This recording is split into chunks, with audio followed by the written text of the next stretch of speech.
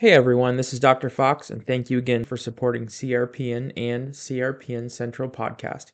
To continue our mission, please like, subscribe, and share this content with your professional community. And if you'd like to sponsor CRPN or our podcast and our dedicated voice to the industry, I'd really appreciate your help. Please contact us today at info@crpaynet.com for details. Listen, as a sponsor, we're funding this study. Not only that, our new drug is going to revolutionize medicine, save countless lives, and make our shareholders a lot of money. We are the CRO. Our value proposition to sponsors is abundantly clear. So in a nutshell, save time, save money, reduce risk, all in exchange for money. After all, we are running a business. We, the sites, can help. We have the physicians and the patients you need to be successful. 6 months later. Why is this taking so long? Time is money, CROs. This should have been done by now. The shareholders are getting frustrated and the competition is closing in. We'd just like to say that your timeline is not delayed because of poor planning on our part. We thought for sure you and the sites could read our minds. Yes. Sometimes we do have a bit of a, let's just say, a communication kerfuffle. Quality control issues aside, you have to understand these things happen. After all, this is a business, and with any business, there are risks. Things fall through the cracks from time to time, but rest assured, these are extremely uncommon black swan events. We can only do so much with the negligent resources you give us. Your prices are not competitive, our physicians are discouraged, you're behind on your payments, and every promise you made to us is broken. Listen, you have to understand, this is a business. We're not always going to be able to afford the bells and whistles and gold plating. What we need is for you sites is to have the appropriate staffing. You're the boss, We need you're the competitive client. payments. It costs But a lot, so it should there's be no done. extra money Behind for on your you. expect to payments. get You what never we even pay get them for on it. time, and you You keep have breaking to all It's of not your our understand, promises. this is a business. We We're are not the ones always who have the going to physicians have and the patients. money for We all have the that. extra We We're hired making you. successful. You claim And to be you experts can't in give getting us the costs any down support for that the we need. delays in payment. Hello? Would everyone just please stop for a second? Hi, I'm the patient. Look, I just want to feel better. I'm willing to put my life and my health on the line to help those in the future, all for a little bit of gas money and no beneficial guarantee for me. To all of our clinical research professionals, I hope this puts our priorities into perspective. The next time you get caught up in the grind of money and toxicity, please just stop. I'm here to serve that patient, and I hope that you'll join me. Research may be a business, but remember what you are in this business to do. If we don't meet our main objectives, we should change things until something works.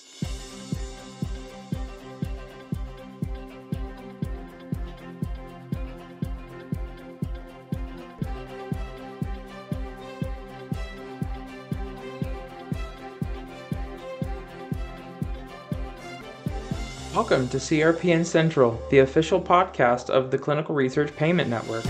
I'm your host, Dr. Daniel Fox.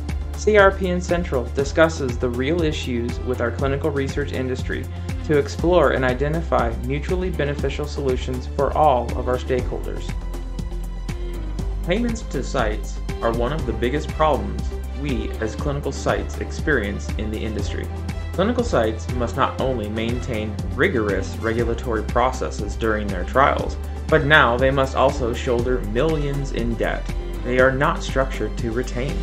We know this is a problem. Articles were written over a decade ago warning us of these consequences, and yet the problems persist still to this day for all of our site administrators. But why? Episode 2 is entitled Payments, Payments, Payments. By now, I'm sure you know what we are talking about today. That's right, payments. Meaning the financial compensation received by clinical research sites for the services they provide. We are, after all, the Clinical Research Payment Network. Today, I'm asking two of our industry's finest to talk about their perspectives when it comes to payments during clinical trials. One holds a strong sites perspective in the industry, and the other views trials from a sponsor's lens. To maintain valid comparisons, both interviews will utilize the same questions, and my guests did not have the questions before the interviews. After the interviews, we will regroup to compare similarities and differences in perspectives and priorities, and perhaps discover the possibilities of mutually beneficial solutions for everyone involved. Our first guest is well known in the industry for his voice, his opinions, and his expertise in clinical site operations. Brad Hightower is the founder of the independent research organization Hightower Clinical. He is well known for his site advocacy voice on Note to File podcast and Note to File live events. And he is known within the industry as the professional who isn't afraid to ask the tough questions and communicate exactly how he feels. Brad is a good friend of mine, and I really appreciate him taking the time to speak with us today. Please welcome Mr. Brad Hightower. All right, Mr. Brad Hightower, how are you doing today, sir? Dr. Fox, good happy Monday morning. Happy Monday morning. I don't know about you, but it's windy as crazy out here. Yeah, we just dealt with a bunch of tornadoes in Oklahoma City last night. Nothing too major, but a bunch of little spin ups. So a little early in the year for it, but it's already here. Well, Brad, thank you for coming to CRPN Central today. I really appreciate you coming on. You are a voice of the industry that everyone highly respects. Today, we're going to talk about payments, one of our favorite topics. I think that you and I were both pretty vocal about payments on LinkedIn. And I really want the CRPN Central audience to hear the perspectives of payments. Before we get started, do you think that payments are a problem in clinical research? Yeah, I mean, I think they're a huge problem.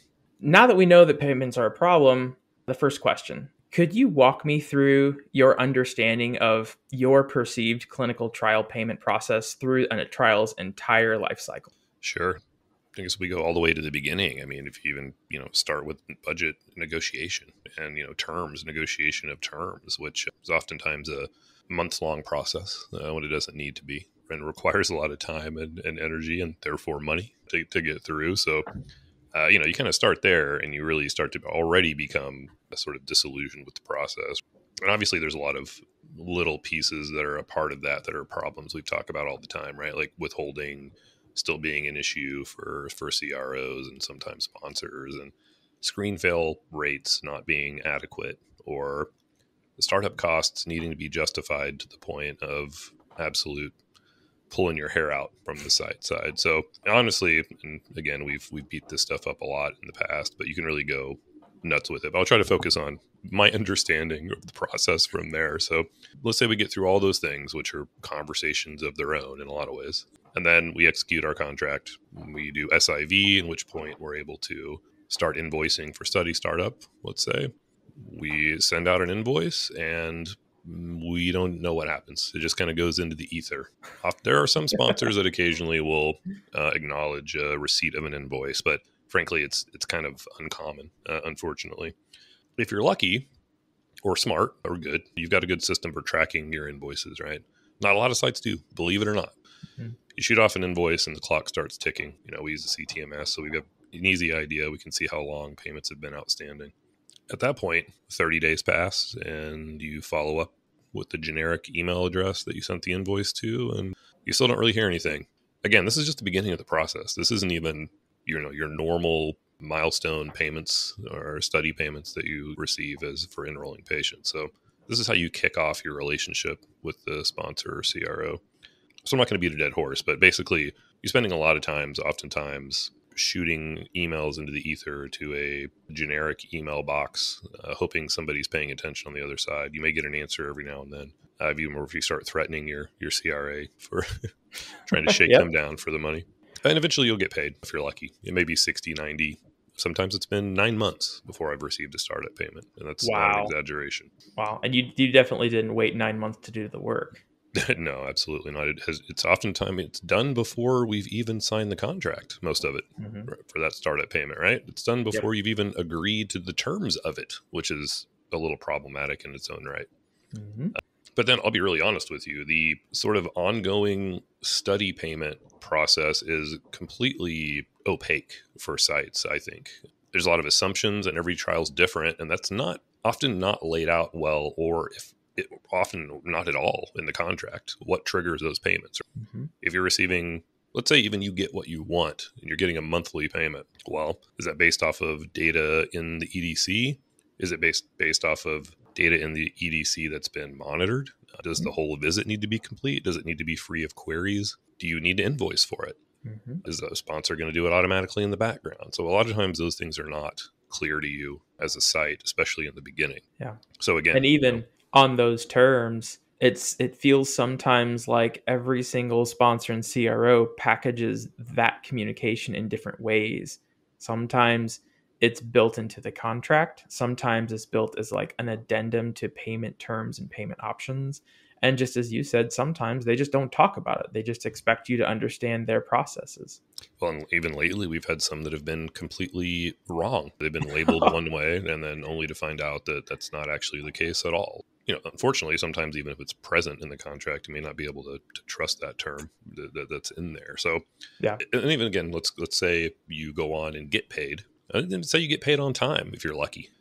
More often than not, the only way I know I've been paid is because some money shows up in my bank account. I don't know what patients it's for. I don't know which procedures it's for. It's just a lump sum from a CRO or sponsor that's hit my bank account.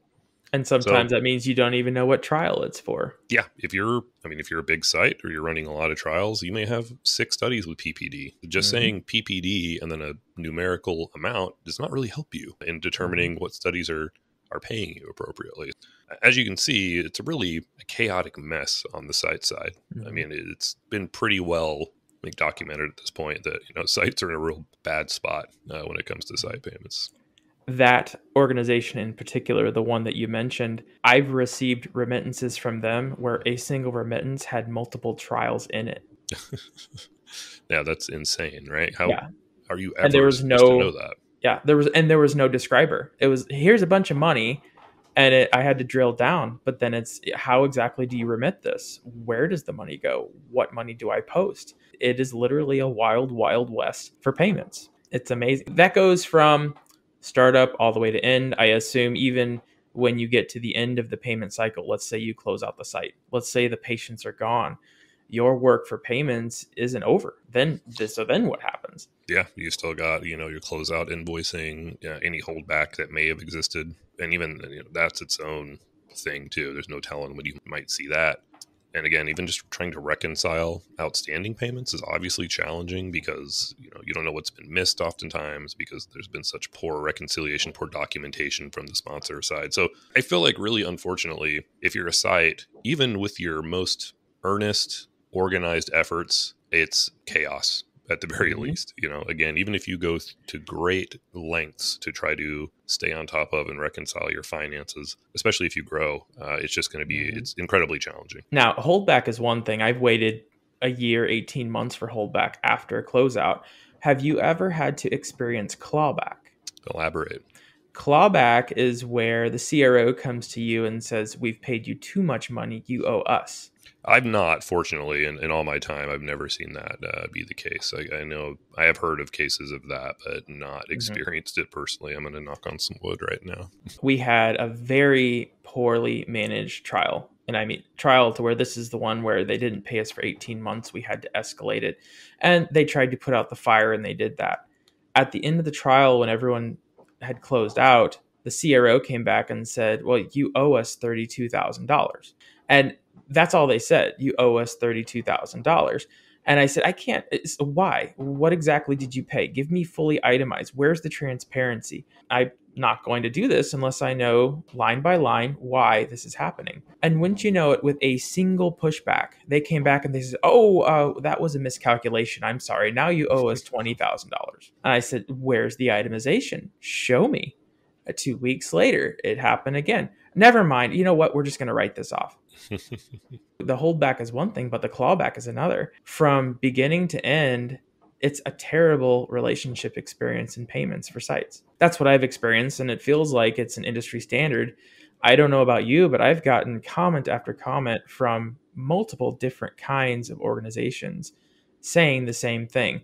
What you're saying is spot on. I go through the same thing. It's a big problem, and it's something that we're going to have to address. And I'm glad that we're having this conversation. I hope that people hear this and maybe they know, wow, I guess I'm not the only one who goes through this. Yeah, I think, obviously if you're at a site, well, even that's not true. I mean, I've worked in places where, a coordinator has no idea how this kind of stuff is working. Yep. So they may not be real in tune with that. Obviously more, your site owners do. But I'm still surprised by how when we have these conversations, how shocked people are. And so that's, again, I think it's a good thing that we're having these conversations publicly because, frankly, it's in the best interest of everyone if we have a strong and thriving site community. And that means sites that are well financially taken care of and can grow and can innovate and can serve their communities without worrying about they need to keep their doors open or keep the lights turned on. You know what I mean? So it's one of those things that it's shocking, and it should be shocking for anyone who's not familiar with it. But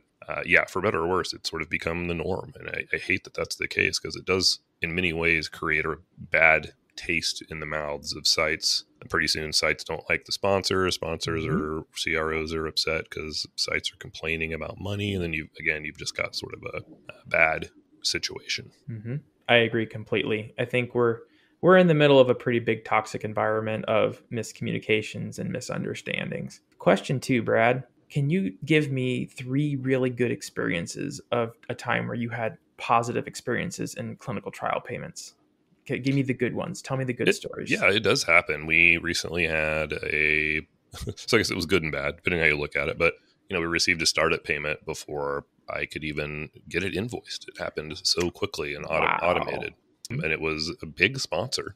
I'd like to give them credit, but I feel like I might say the wrong one, so I don't want to do that. They paid, again, automatically. Now, they didn't tell us they were paying us. That would have been nice to get heads up that we were being paid, but it hit my account, and I was like, whoa, this is surprising. So, great. Again, I don't know why that can't happen all the time. I mean, the sponsor knows when an SIV is completed or a contract is executed. There's no reason that couldn't be automated. Makes sense. It could trigger. Right. Yeah. And I'll say this is maybe a more generic positive, but I do think in general, sponsors are being more open to site sort of demands, if you will. They seem like they're giving a little bit more in terms of when we're asking for changes. Again, some of these big CROs would not back off of quarterly payments. Yep. And now I feel like it's pretty common if we say no, or we want to be paid monthly, they'll say, okay, we understand that. But then they don't keep the promises. I was going to say, whether or not they actually make the payment is another question, but at least they seem willing and understanding in regards to the fact that we can't be sitting around sitting on our hands for cash, especially when we're enrolling heavily and allocating a lot of time and resources to their study. And then, lastly, I think we've worked with, I will shout these guys out, but Delphi Diagnostics. Kudos to Delphi. They've been really great. And they've also done something that I would encourage sponsors to do, which is don't just hand it over to the CRO and then walk away. Still engage with your sites, because ultimately it's not clear to us where the problem is.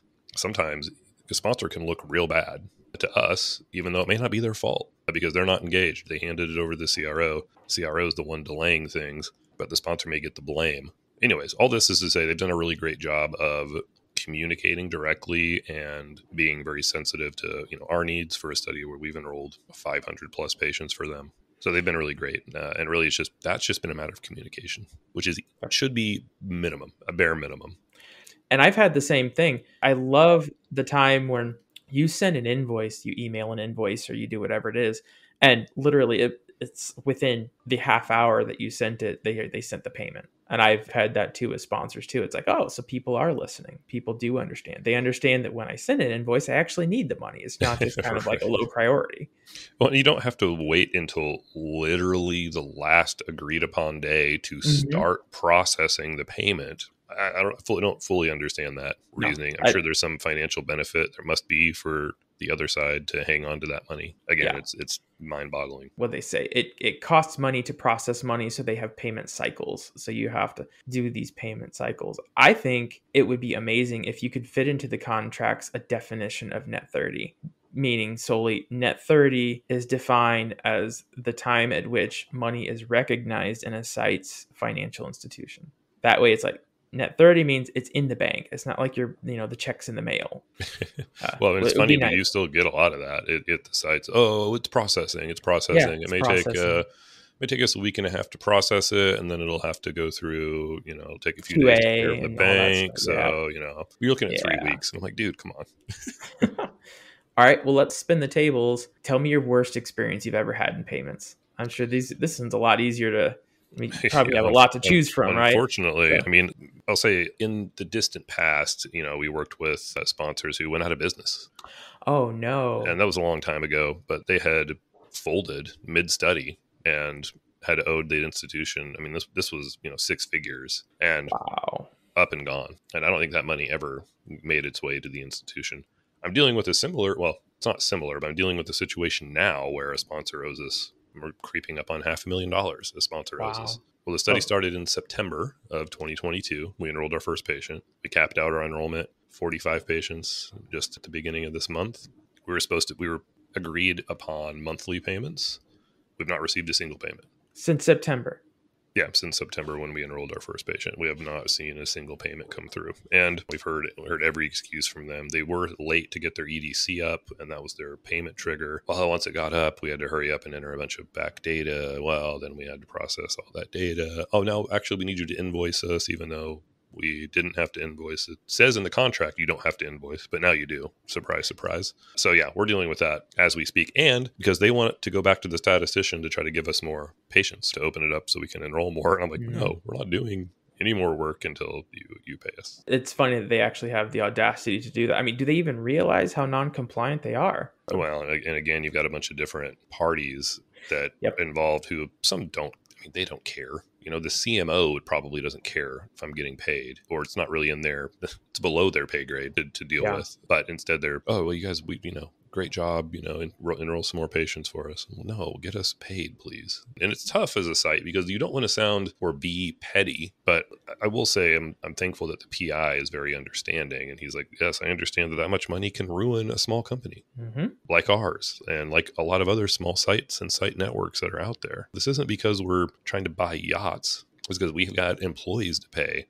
They pay their benefits. They have kids. I mean, we're just trying to take care of our families and our employees' families. It's insane to have to go jump through these hoops. Going back to the one that just folded with the patients on board, do you just slowly and safely discontinue the patients from the trial? Back then, yeah. And that was a much, you're talking about the one where the sponsor just folded up entirely. Yeah. So I think they did have a somewhat thought out like discontinuation process, but they had never paid. So they were basically close the patients out, keep trying to get our payments, and then, play the game of like, is it worth hiring counsel to go after them? Maybe not. Did they file bankruptcy? Are we even going to see the money? Is it even, does it exist? You know what I mean? Yeah. It's another ether. Yeah, so exactly. If you've just not been paid, things have been flat out gone. It's been late. Have you ever been through situations where you were paid the wrong amount of money? Yes, and probably even more so than we know, just because, again, the reconciliation process is basically like throwing darts against a wall sometimes, right? So we've definitely been able to go back and argue with sponsors. Again, thankfully, with a well put together CTMS, at least you can have a pretty good idea. It's a little easier. Obviously you can do it with things like spreadsheets, but, for me, it's real easy with the CTMS to be able to say, oh, well, we know this procedure costs this much, so you only paid us this much. What's going on here? But again, like everything else, it doesn't happen overnight. It might take weeks. It might take months to get corrected. Most likely it's going to take months. There was one sponsor in particular, a huge global sponsor, one of the biggest in the industry, that decided they wanted to execute an extension to their trial. They needed more data. We've had that before. We renegotiated the budget. 2 years later, they're still paying us at the old rates. They never activated the new rates from the renegotiated budgets. Every single time we get paid, this poor payment process person, they know me. I said, oh, it must be payment time again for Dr. Fox. He's coming back. And sure enough, we got paid the original rate. And it was like a couple $1,000 here and there. And it probably cost more money to chase the money than to just kind of roll over. But It adds up. it adds up a lot, and that's how we have to pay. So given what we talked about, the good and the bad, what do you as a site feel makes the best payment experience in the trial? Yeah, I mean, I think very clear contract terms and language. And then, I mean, honestly, if as long as it's clear and I know, and just follow it, follow through on what we've agreed upon. Obviously, I'd love to see actual itemization on these payments. I mean, we've seen tools like Greenfire as a site payment tool, which I think Pfizer uses, and it's actually really nice because I can see when a payment gets processed. It's right there for me to see. I can see exactly what it's for. I can see when it's cleared and so when to expect it. It's a very simple tool. I'd love to see something like that implemented more frequently. Greenfire is a portal, right? So you have to enter a portal to access it? You do. You have to sign in, but it's at least there for you to see. And you can also go back and see all of your payments. You don't have to do any sort of shifting around and putting everything together in one place yourself. It's all right there for you. So it's incredibly useful. Because again, I'm blown away. You touched on it, but like the biggest, most profitable companies in the world can't make simple payments to their research sites. It's just completely mind-blowing. Yeah. It's shocking. Again, it's really simple. Just be clear in your contract terms and then follow them. That alone would increase things substantially because at least I would know what to actually expect. Pretty much keep your promises. That's it. Transparency, it sounds like. Communication, solid communication, and promises. You honor what you say you're going to do. It seems simple enough, doesn't it? It seems like the basis of any other successful relationship. I mean, it's no different than anything else. Those are three things that I value anywhere you go, but it's just incredibly lacking in the payment process. So without trying to play the opposite game, what would you completely avoid in payments? There are things that, I mean, obviously really extended payment terms, which we still do see. And quarterly payment terms, just don't disrespect sites like that. They just want to sit on money because you also know that 3 months is going to turn into probably 5 more often than not. Or it'll just be forgotten. Right. And I'd say don't handcuff sites by really terrible screen fail ratios because you're doing everyone a disservice if I can only get paid for a screen fail for every 4 patients I randomize and your trial has a 60% screen fail rate because of a weird lab somewhere. Just don't do that because I'm going to stop working on your trial. I'm sorry. I'm going to move on. Yeah.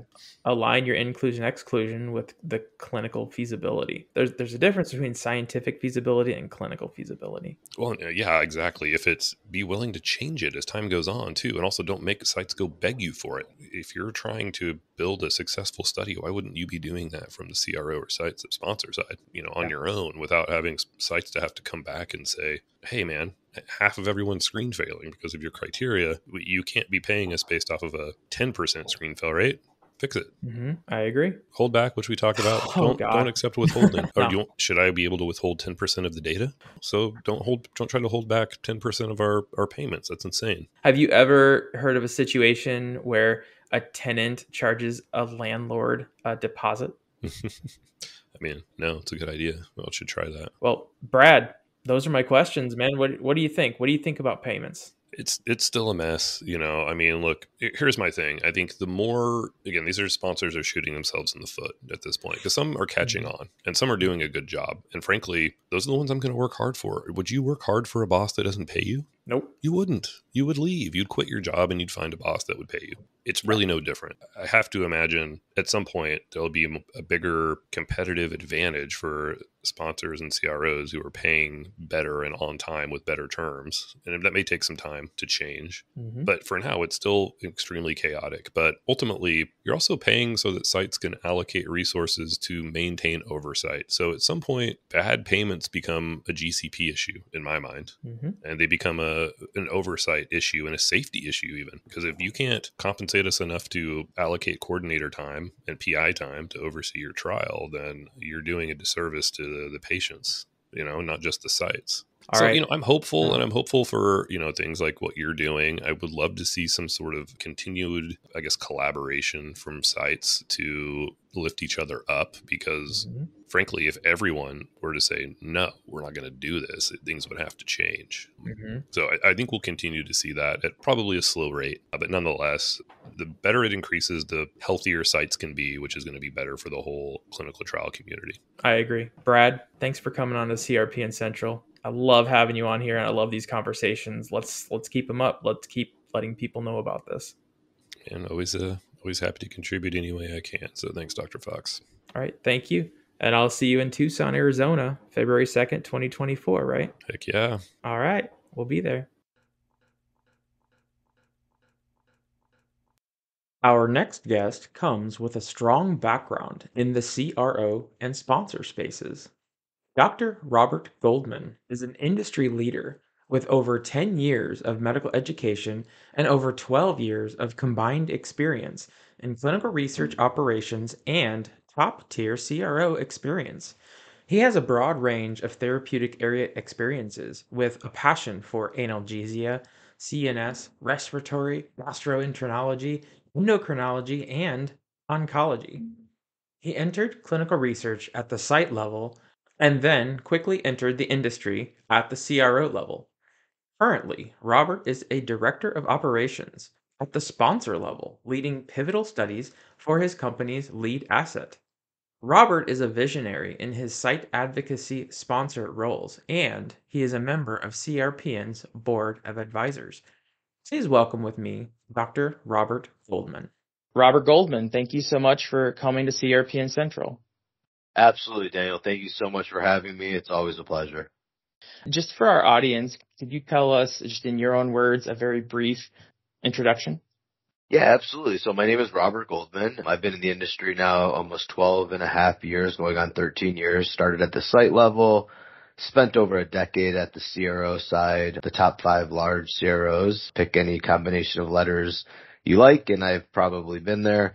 Been a CRA, been a project manager, clinical trial manager, and I've been at the sponsor side now for almost 2 years. I am currently a director of clinical operations, representing a sponsor currently in phase 3 of development, hoping to submit our first NDA within the next 2 years. Proud member of the board of advisors for CRPN and really a site advocate. So really happy to be here and looking forward to the conversation. Yes, and I'm so very thankful that you're on our board of advisors and that you came here today, Robert. Today, our episode is about payments. I have 4 questions that are tailored to try to understand a sponsor's perspective or point of view about how payments are processed at sites. Before we start, just from your experience, are payments a problem for clinical research sites? Absolutely, in every way, shape, and form. Not only from receiving them, but structuring them from the get-go, making sure budgets are accurate as time goes on. There's a lot of things that are not considered when budgets are originally negotiated. For the continuity of the site's business, supplying, everything that they need to be successful, not only just to deliver the study, but in, retaining their staff. So absolutely, payments are just mission critical. Yeah. What's crazy is I think it's been a problem for a long time, but we really haven't found a good solution for all of the complexities that we have to address with it. No, I couldn't agree more. I mean, it's, we as sponsors lean on typically CROs, if that's your model, to outsource most of the work, which most small biotechs and pharma companies do, even large pharma, right? They rely a lot on the CROs to administer grant payments and kind of be the gatekeepers to the financial resources that we provide CROs. We also, as sponsors, compensate the CRO a lot of money to administer and manage the grant payment process. So definitely a lot of room for improvement. Well, let's dive into these questions. Here are my 4 questions to you. So from a sponsor's perspective, number 1, will you walk me through your understanding of the clinical trial payment process through a trial's life cycle? Sure, absolutely. Obviously when we reach out and working through budget and CTA terms, we as a sponsor should know, and the CRO should know, your expectations as a site on the payment terms, right? Is it net 30 days? Is it quarterly? Is it bi-monthly? Whatever those terms are. And we expect as a sponsor that payments are administered to sites based on what the contractual terms are. So based on line items that are invoiceable, whether they're agreed upon amounts, whether they require an invoice from a vendor that you have chosen to use at your site. We are to honor those CTA items and budget items without question and without really much pushback. Granted, there's some things that the sites need to do, from data entry, producing an invoice that's corroborated against the EDC sometimes, but the payment process is fairly easy once you get past, or I should say, should be easy, once you get past those critical steps in negotiating the budget and CTA terms. Again, there's, a lot of variables, but if sites are required to invoice the CRO for the work done, those payments need to be made within alignment of the CTA terms and, of course, the budget amounts that have been agreed upon. That should continue throughout the trial. There should be no interruption to that. There should be no delays, and there should be no deviations in the amounts agreed upon. That's the process. I mean, it's not anything that should be difficult. Sites should be compensated for the work performed within the agreed upon timeline, all the way through closeout. That's my understanding of it. I think my favorite part about your description is that, of course, I made the PACT report, PACT, and the P in PACT is literally that of promises. And it feels like your answer, your expectation as a sponsor is just that. If we make promises, we expect those promises to be kept. Absolutely. Absolutely. And, I will say, as a sponsor representative, there are other things outside of our control that sometimes prevent those promises from being delivered. So for the listeners out there, it's not always in our ability to control things that are outside of our control where we may seem to have failed on those promises. So promises are there to be made and to be kept. Absolutely. All right, let's move to question number 2. Question number 2. What are the 3 best experiences that you've had in clinical trial payments? Close your eyes and tell me the dream payments you've experienced. Sites just sending an email thanking us for timely payments. And because you were able to provide timely payments, we are able to do A, B, C, and D. That's phenomenal. But again, we as the sponsor don't typically or can't typically take credit for that, as we are not the ones, managing the grant payment administration. But that to me is a phenomenal, accolade. The second one would be just quick budget turnarounds, right? We present a fair budget that allows the site to not only operate in a financial positive, but it's attractive to them, where they're able to prioritize our study, which as a result, enrollment is phenomenal and ahead of timelines. So that is always a great feedback that I love to hear, when sites are able to receive our budget and we're able to negotiate very quickly because it's fair to begin with. And the third thing that I love to hear is that there's just no hiccups in communication, right? If a site needs to execute a contract amendment or a budget amendment because their patient stipends are not in line with the increase in gas or in line with inflation, and we're able to honor that request very quickly, and the appreciation from the sites, because that allows them to retain their patients, to start having that dialogue, also brings me a great sense of joy. So that would be my quick and dirty answer for those 3 questions, Daniel. Wow. Well, we'll come to an analysis of that here in a minute, but I'll go to number 3 because it's kind of like the compliment.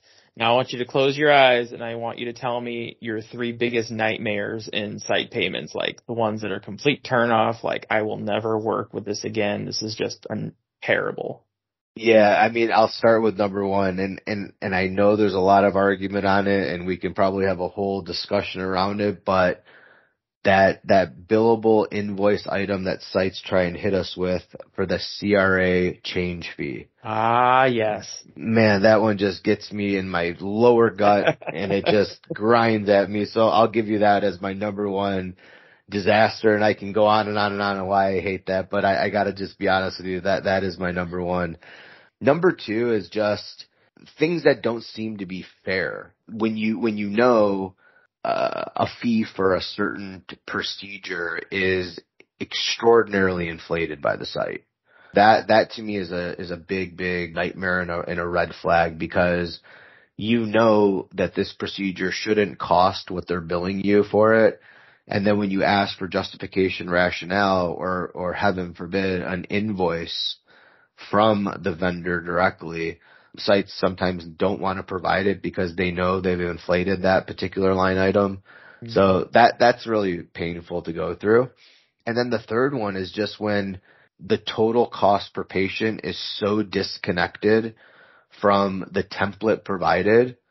And I'm not talking a couple $1,000, Daniel. I'm talking when it's like double, for example, mm-hmm. right? Mm-hmm. We're just worlds apart. That would be my converse answer to question number 2. Mm-hmm. Well, and I could imagine if the sites return a budget back to you that's just like way out of the park, more than you had ever planned, that kind of derails all of your plans. So all the way back up to trying to get your budget approved for your entire project. Well, absolutely, right? Because we have an idea of what our investigator grant payment bucket cash flow is going to look like for the duration of the study, plus or minus several $1,000s up or down. So you're absolutely right. It's not something that's pleasurable in any sense of the word. But then at the other hand, I like to understand on why the budget needs to be that way. Maybe the site has a phenomenal rationale, and hey, listen, I got to give sites the benefit of the doubt. Maybe there's a good rationale, but there's not always time to dig deep to figure out what that is. And sometimes just for the sake of keeping up with timelines, you have to cut ties and just say thank you, but no thank you. Yep. And going back to the general idea of your grant payments, where do you normally get that information? Like how we're going to create our template? Like your initial budget that you provide to the sites.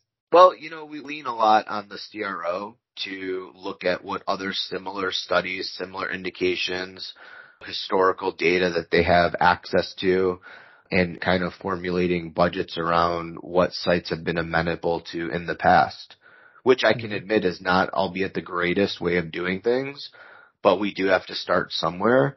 Budget templates and starting off hoping to be competitive, it's pretty tough. It's tricky. It's really tricky. Yeah. It's almost like a better than nothing start off, and then you have to work from there. I have one more question for this podcast. It kind of combines the last 2 questions. Given our discussion, what do you think is needed to have successful payments, and what do you think should be avoided? So number 1, what's needed is companies, they're well funded, right? That's number 1. Number 2 is clear lines of communications between the sponsor counterparts and the CRO counterparts who are administering the grant payments. For example, having folks who are assigned in other time zones, ex-USA, obviously if you're working on a global study, it behooves all parties to have contacts in each region that are aligned in that time zone. Because there's nothing more frustrating for a site reaching out for whether the payment's been delayed, whether their invoice that was submitted was never acknowledged.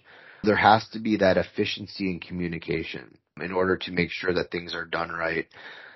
Also, sites should maybe be receiving reminders. Hey, it's 30 days and we haven't received your invoice yet.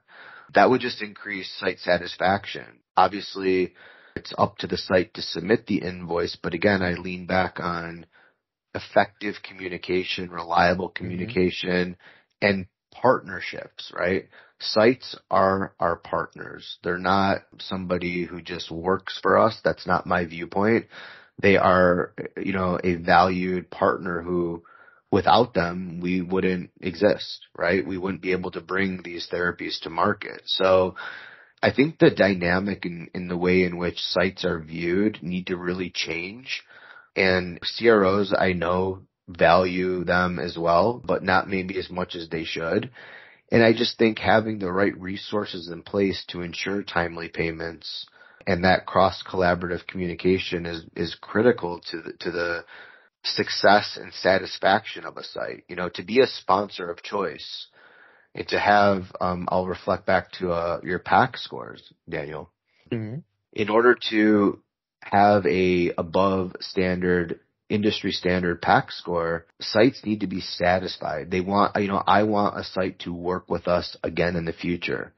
Whether it's a sister study, whether it's on another compound, my goal is to always have a good reputation, not personally, but working for the company's reputation. Obviously, I care about my reputation too, but the company's reputation, right, is critical so that you get those relationships built and you're able to, execute quickly, fairly, and with quality so that we can get these therapies to market. I really like the first one, the best experiences. The very first thing that came to your mind was almost a feeling of appreciation, or like appreciation for the appreciation from sites. It sounds like a sponsor is interested in, like you said, creating those professional collaborative relationships where we can work together to accomplish a similar goal. Absolutely. I think, no site wakes up in the middle, in the day and wants to create havoc or problems, and neither do sponsors. Mm-hmm. And I'd like to believe CROs don't either. So you're absolutely right. We're all working towards a common goal. But at the end of the day, we have to call it what it is. And it's a business. And in order to conduct research with patient centricity at the forefront, you have to be, you have to have business continuity, and people are not coming to work every day not to be paid for the work that they're doing. So it's just critical. It's just like that life cycle that we talked about, right? It keeps the ball moving. It keeps sites engaged. It keeps people motivated when things are going the way that we expect them to go. And then in turn, as a result, by proxy, enrollment challenges aren't as prevalent as they typically are, right? Data entry delays aren't as prevalent as they typically are. Response delays aren't as prevalent as they typically are. They're encouraged to respond to you. They're encouraged to get that data in the system. They're encouraged to be above board on their source. You're getting great feedback from monitoring visits. The reg binder is always up to date. Reg docs are up to date. They're submitting CVs to you without having to be, ask for them. They're sending updated training certificates without having to ask for them because things are just going. Things are moving. You're keeping them motivated. So I don't want to say that money is the payments are the root cause of success. I'm not saying that, but it certainly helps. I think when sites don't have to chase, when they don't have to beg, when they don't have to claw for what they're entitled to, the relationship is there. And I do appreciate that for all my sites. That relationship is critical to the success. Again, as you mentioned, we're all working for a common goal. I don't think anybody wants to work on a study where we know it's going to fail. So, that common collaborative attitude of success for the patients is really what it's all about, in my opinion.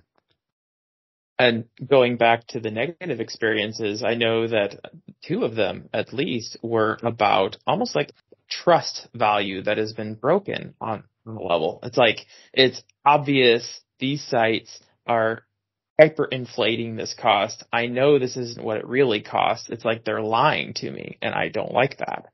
Is that You're right. Kind of, what spurs that negativity is almost a break in trust? It's right on the money. I mean, we don't need to talk any really further about that. It's exactly an erosion of trust. Mm-hmm. It's an erosion of confidence. I mean, that to me is exactly what it is. Again, going back into your PAC score, the promises mm-hmm. and the choice and the trust, that's what it's all about, because then what's next? What's in store for me in the future? You know what I mean? Mm-hmm. And nothing worse than, bringing a site on who doesn't perform. They don't do what they say they're going to do. I'm happy to be fair. I'm happy to be reasonable with good rationale and justification. Totally makes sense. But when that's the first impression, Daniel, you're absolutely right. It's that erosion of trust. It's just gone. I wonder if sometimes, like, those hyperinflated costs that you experience, kind of like, when you go to the hospital and you pay $50 for an aspirin, it's like, cost shifting where you know that that product is not worth $50, but it's charged $50 to try to pay for things that are missed, that are underfunded. So it's almost like you have to hyperinflate everything to pay for all costs.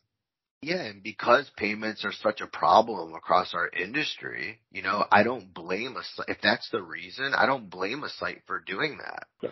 But that's when that collaborative relationship that we talked about, Daniel, has to come to the forefront of the conversation. It's like, hey, Exactly. look, I'm not, I made this fee, this number because we always get burned here, and I need to make sure that I can cover this fee that I always get underfunded on, so that I have to hyperinflate this. Like, okay, then we come to a common ground and we make sure that the site has what they need, and we don't have to hyperinflate for the fear of us rejecting, your request on something that's maybe less reasonable, right? So you're absolutely right. It's maybe that could be a reason, right? There's probably dozens and dozens of reasons that we could come up with.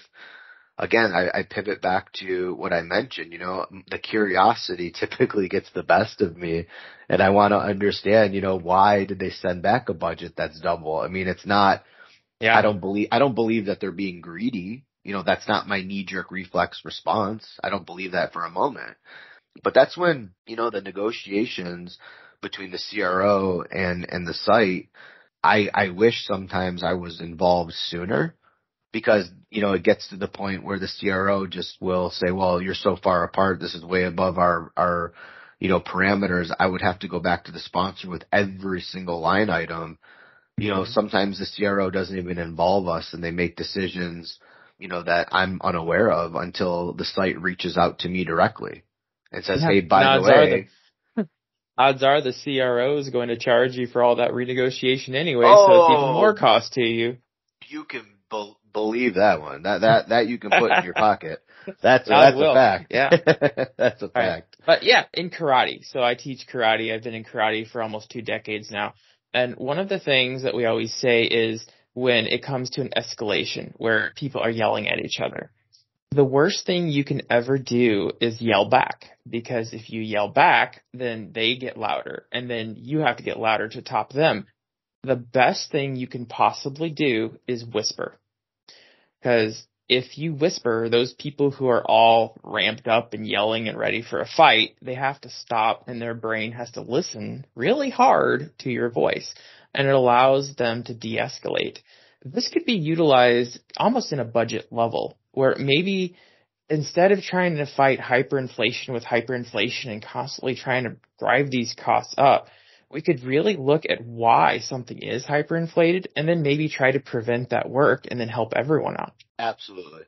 Couldn't agree more. I love that. I love that. Whisper, whisper, whisper. Absolutely. I always try to whisper. So let's try to budget with a whisper, and then try to just get this clinical research to the finish line as efficiently as possible. I love it. Good. Well, Robert, thank you so much for joining CRPN Central. I had an absolute blast, and I know for a fact that our listeners are going to really appreciate this conversation. Always a pleasure. Thanks so much for having me. We'll talk very soon. All right. Thank you, sir. Thank you. Bye-bye. Bye. Very interesting discussions with our guest today. Brad Hightower shared with us the challenges he faces every day as a clinical site administrator. Payments are a major problem to sites and their well-being. It is very rare to receive payments on time. Sites are lucky to receive payments months after promised times, and it's no exaggeration to wait months, if not years, to receive payments for work performed. If payments are received according to agreed upon terms, they are often not complemented with the information needed to properly remit the compensation. Brad's expectations for a strong professional relationship are simply to present clear and understandable payment terms and just keep your promises in the contract. That's it. If you say you're going to do something, you follow through. You pay sites for the work that they do. You don't lock them into ridiculous terms like screen failure ratios that sets everybody up for failure. and you honor the basic and fundamental needs for any kind of good working relationship. Robert talked about his experience as both a sponsor and a site advocate. Sponsors pay CROs a lot of money to manage payments to sites. And as a result, sponsors expect sites should be paid according to contractual agreements in place. Promises should be kept, and sites should be paid for the work they perform. Robert works hard to work with his sites. However, he also feels the sites who ask for overprices or under transparency in payments could erode working trust relationships in the industry and create a disconnect between site activities and sponsor compensation predictions. Interestingly, both of today's guests highly valued transparency, communication, and promises kept. They believe strong working relationships fully rely on honored contractual terms, and they both acknowledge exactly how important it is to pay sites on time for the services they perform. Perhaps that is the key. We need to understand how to promote transparent and honest communication among all of our industry collaborators. How do we ensure promises are kept? How do we hold those accountable for breaking them? And once forged, how do we maintain these newly found strong relationships? Look, we aren't going to solve decades of toxicity, misunderstanding, and corruption in a 1 hour podcast. However, we can start simply by raising awareness and advocating for the change. We can only continue to speak in hopes that our voice will become loud enough to make real and progressive change. All right, everyone, that concludes episode 2 of CRPN Central. Thank you to all of our CRPN and CRPN Central supporters. Thanks again to Brad and Robert for joining me in today's discussions. Thank you to my community voices, Mr. Steve Wimmer, Tirrell Payton, Emily Epstein, and Brandy Starks. And finally, thank you MedVector for making this podcast possible. Please remember to register for our Save Our Sites conference, February 2nd, 2024, Tucson, Arizona, at saveoursites.com. And thank you for supporting our sites and their well-being. Thank you again to everyone, and we'll see you next time on CRPN Central.